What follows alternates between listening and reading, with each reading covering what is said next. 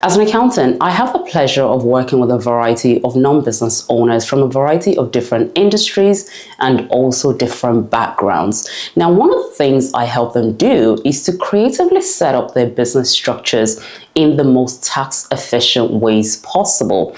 Now, today's video, I'm going to be talking about whether it's actually worthwhile for you as a non-resident looking to set up a company here in the UK. Now, if this is your first time here, my name is Tess and I'm a UK-based qualified accountant, and I share weekly videos on this channel to help entrepreneurs like yourself grow and thrive in their businesses. If you want to see weekly videos from this channel, please do make sure you give this video a like. Make sure to subscribe and follow us across all social media platforms. Now, some of you that have been following me for a while will know that a couple of months ago, I posted a video about how a non-resident or those who are based overseas can actually go about setting up a company here in the UK. If you haven't watched that video, I'll be sure to leave the link to that in the description box below.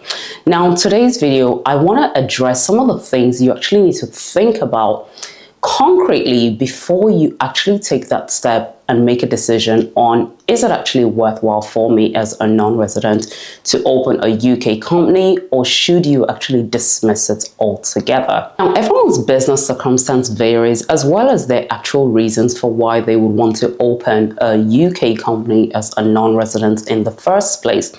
However, the considerations I'm going to be talking about in this video will be applicable to you in the wide variety of cases. So it is definitely beneficial for you to stick through till the end of this video.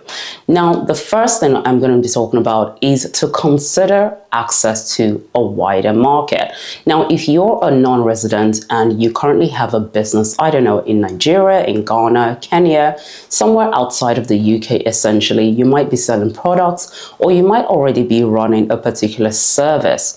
Now, one of the things that you might be considering is, do I actually want to open up a UK company for the purposes of actually accessing new markets? One of the benefits to consider with actually opening a UK company as someone who's a foreigner or an overseas person is that you get to actually benefit from having access to that UK market. Now, one of the considerations to think about as a non-resident looking to open a UK company here in the UK is in relation to international exposure for your business. Okay, and by opening up a limited company for your business as an overseas person, you're essentially going to be improving the international exposure for your business. It's likely that by you actually opening up a UK company, you're going to be able to actually get access to a wider variety of funding and also business grants and things like that, which can help you actually then improve your business growth along the line in the future.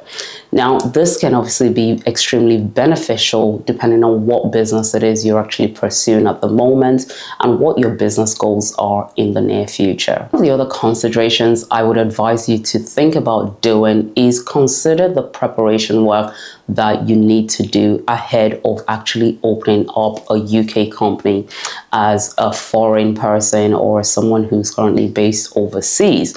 Okay, and that includes you thoroughly researching the company name that you're looking to register that company under. In most cases, if you're already running a business outside of the UK, you might just want to get that same name registered here if it's not already in use. Okay, so that's where your research would come in. You also want to make sure that you have in hand the relevant identification that you want to provide at the point of registration. Amongst other things, it's essential that you have thoroughly prepared what your correspondence address is going to be, what your registered business address is also going to be, as well as who is going to be the relevant directors for that company that you're registering. Now, I have a few videos linked up already in my channel, so please do make sure you watch them because they can definitely give you a steer in the right direction on how to get things like your correspondence address set up, how to, go about thinking about what the best registered business address is for you, particularly for someone who is a non-resident. Now, due to a limited company being a separate legal entity in its own right, one of the things that I'd strongly advise you to do is to think about business banking. Okay, so this essentially means, how are you going to go about actually opening a business bank account for this new limited company that you're going to open up for your business? It's going to be very important that you do this, because this is going to be one of the best ways for you to actually keep your personal transactions completely separate for your business transactions. And it's also going to be extremely crucial, because when it comes to you actually preparing your financial accounts, your statement of accounts at the end of the year, it's going to be much easier for any accountant that you're giving that work to actually trace all your transactions and create your return in an effective way possible. Now, one of the biggest things that a lot of non-resident owners tend to face or have an issue with is actually being able to open a business bank account here in the UK. Now, what I would say is that a lot of the high street banks, so banks like NatWest, HSBC, etc., will generally tend to be reluctant to opening a bank account for you as a non-resident, simply because you don't have a physical business address where you're actually operating from here in the UK. However, one of the ways for you to bypass this is by actually considering opening a digital bank account. Okay, so your best bet might be to consider banks such as Revolut banks, for instance, okay, and also other digital banks that are out there. So that's the way I would suggest you could go about navigating around the issue of having those struggles about actually opening a business bank account. Another consideration you might want to think about is, how are you actually going to run your business remotely? Okay, so if you're a non-resident and you're looking to actually open up a UK limited company here in the UK,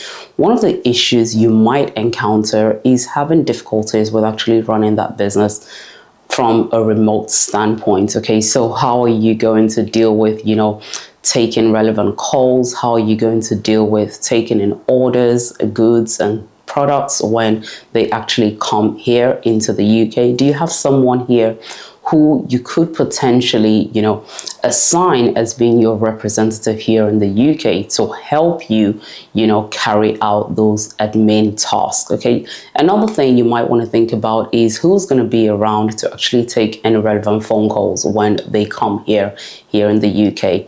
Another issue you might run into is maybe when HMRC or indeed Companies House actually writes to you regarding an urgent notification that they want you to deal with. Who is going to be around to actually get those letters, to actually receive that on your behalf and process those queries? So these are some of the things that you will definitely want to think about ahead of actually looking to open up a UK company for your non-resident business.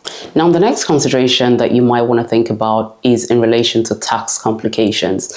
Now, believe it or not, as a non-resident who has a UK limited company here in the UK, you might be in a position where you're actually paying tax twice, okay? Once in your home country or in your native country, and then again here in the UK. Now, this isn't the case in every single situation, so it really does depend on how your business is structured and what sort of advice you're able to get that is targeted to your current situation. So it's not in all cases, I will stress that, but certainly it's something that can arise, and it's something that I definitely want to flag up to you so that you pay attention to how you're actually going to navigate this. At the end of the day, there's no right or wrong answer when it comes to thinking about whether or not it's worthwhile opening up a UK company as a non-resident. It entirely depends on what your business goal is, okay, for your business. It also depends on how much level of responsibility you are willing to actually take on board, as well as whether you're actually looking to benefit from some of the things that come about as a result of actually having a UK company